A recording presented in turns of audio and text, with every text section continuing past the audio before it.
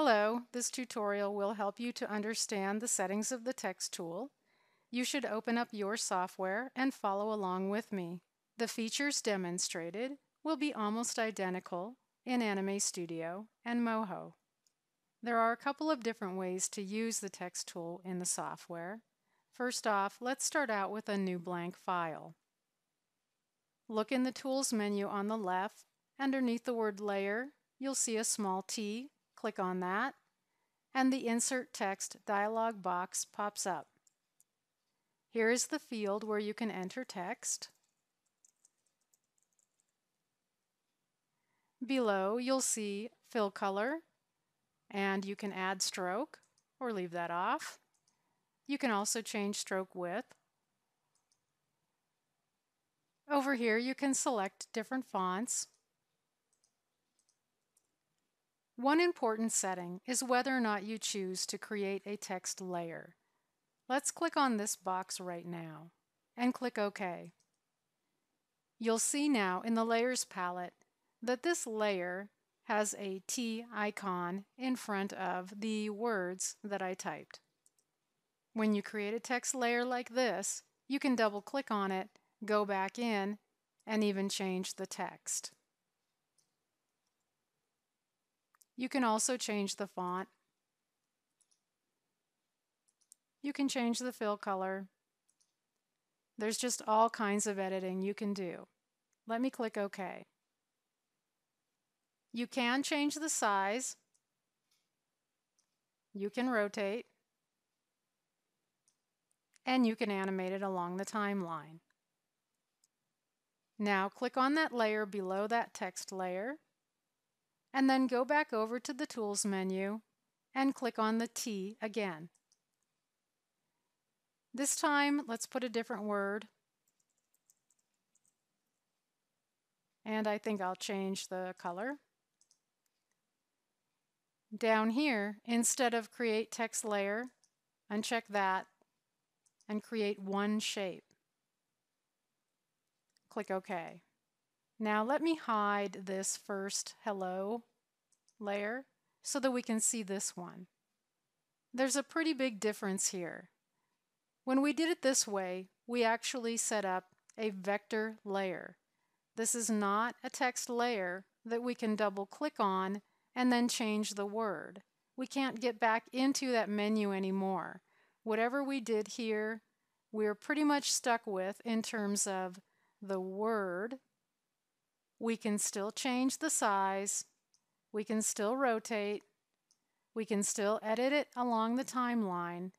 But changing things like color, we would have to go about in a different way. We'd need to go over underneath Fill in the Tools menu. We'd have to click on Select Shape. We would have to click on it just like we do any other shape. And we can change the fill here. We can add stroke. We can change the stroke width. But now we're doing it just like we would with any other type of shape. Now I'm going to delete the goodbye layer, clicking on the trash can. I'm going to leave hello hidden for now. And let me go up to Create New Layer and choose Vector. I'd like to show you one more thing. Go over to the Tools menu again and click on the T. Now we're going to put another word in here. Let's uncheck the Create One Shape. Be sure Create Text Layer is the one that's checked. And look down here under Select Word Balloon Type. And I'll click on this and I'll choose one of these. Now I'd like to point out right now that depending on how good your computer is, sometimes everything in this text box will really slow down the software. And I've even noticed that it can freeze up the program if you don't have a very good computer. Take your time when you're working inside this Insert Text dialog box. If you make changes and it seems like your computer is not responding very quickly, take your time. Also, with this balloon option, this for some reason seems to be the worst of it. If you are really having problems, if the software freezes up on you when you try to include a balloon, then just avoid it. You can always do balloons a different way if you really want them. It's just a little bit more tedious because you'd have to create them on a separate layer. Regardless, I just wanted to point out that you have a number of settings here as well. As you'll see in this box here, there are a bunch of settings for how your balloon can look. Over here to the right of that, there are a lot more other balloon settings. You've got fill, color, stroke, even stroke width. You've got the size relative to text. You can see what that does right here. You can change it to flip, vertical, horizontal. If I uncheck constrain proportions, you saw what change that made right here. So you can just play around with all of these settings. If you do choose the balloon option, you'll probably need to go back in and make sure that you have these selected the way that you wanted to. For some reason, and it must be a bug in the program, that if you choose something here, it seems to change what is checked between Create One Shape and Create Text Layer. So be aware of that. If you do play around with all of these settings down here, look back up here again and be sure that you have checked what you wanted. And I'm going to click OK right now.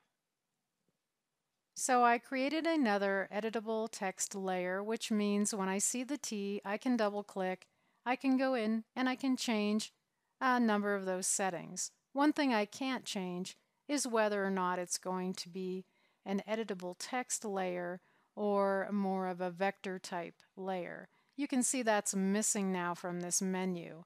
So that can't change. Now it's going to stay just like this. I'll click OK again.